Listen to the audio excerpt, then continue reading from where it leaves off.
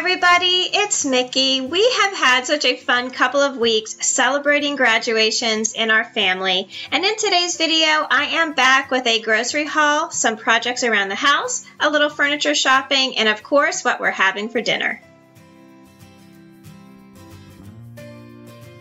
So over the past 2 weeks, we have traveled over 1,200 miles back and forth to Bloomington, Indiana, and the campus of Indiana University, where our son graduated from law school.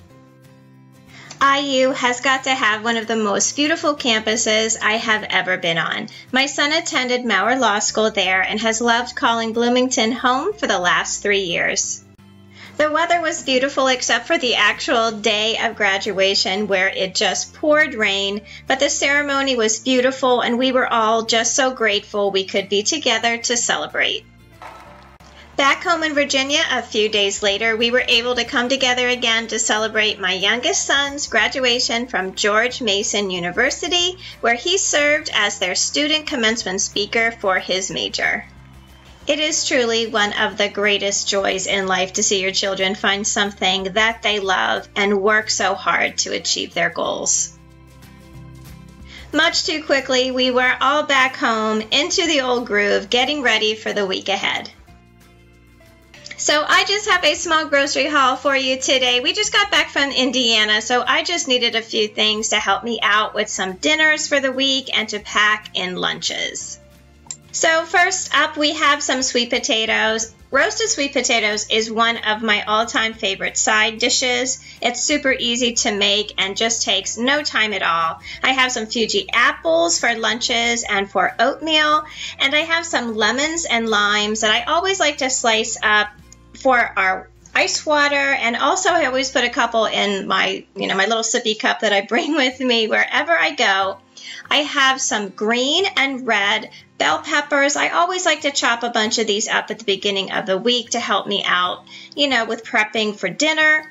I have a couple small heads of broccoli and a head of cauliflower. I like to roast these too. You just mix it with some olive oil, garlic, salt and pepper, and you put some Parmesan cheese on top. I have some applesauce and some canned green beans. I got some of those sweet grape tomatoes. I also found some strawberry Greek yogurt for morning oatmeal and some lunches. And we did so much walking this past week that I had to get some blister bandages for my heels, and these really are the best ones that I have found.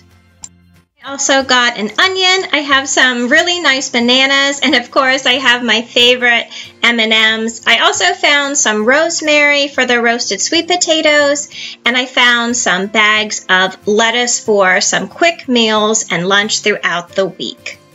The chicken was buy one, get one free, so I got 2. I also got some diet ginger ale just to have on hand. So that's everything I got at the grocery store today. I'm going to get this all put away, and I'm going to take a little time to have some breakfast. I thought I would share with you what I'm having for breakfast this morning. Oatmeal is my favorite breakfast. I probably have it 2 or 3 times a week, and today is just regular oatmeal with peaches and apple and granola, and I always start my morning off with a big old glass of ice water, and I have some lemon and lime slices in here just to give it a little flavor. But this is my favorite breakfast, and it really does keep me full until way past lunchtime.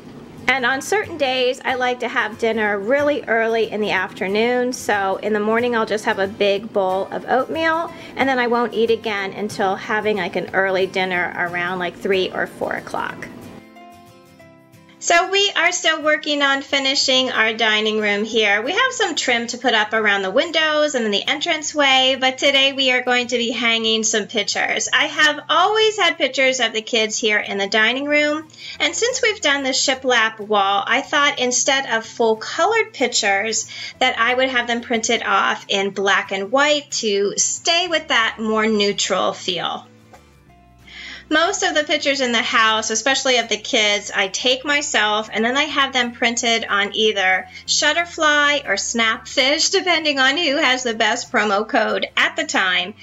Both places do a pretty good job, although I think Shutterfly might have an easier to use website than Snapfish, but I have found that the quality is about the same and the enlargements are very reasonably priced. Now, a couple videos back, I had told you all that we were making some changes here in our living room. I had ordered a new sofa a couple of weeks ago, and it should be coming in really soon, so we're going to have to move the sofa and the chairs out of here to do some painting and trim work. I'm going to hold on to the sofa and pass it down to my daughter next year, and the chairs are going to go up to the master bedroom. So originally I was going to have the cushions of these chairs reupholstered, but after checking a few places around town, it just was not cost effective at all. I would actually be able to replace the whole chair for what it would cost me just to have them reupholstered. I knew I wanted to use black buffalo check somewhere in this room, and I just happened to be in Pier 1 and found the perfect chairs on sale. So I ordered 2, and they should be in about the same time as my sofa, so I am getting really excited about putting this whole room together. So we are having a few extra people for dinner tonight, and one of our family favorite meals is a pork tenderloin with a roasted sweet potatoes and Italian green beans. I usually pick out a Smithfield pork loin. They are just my favorite.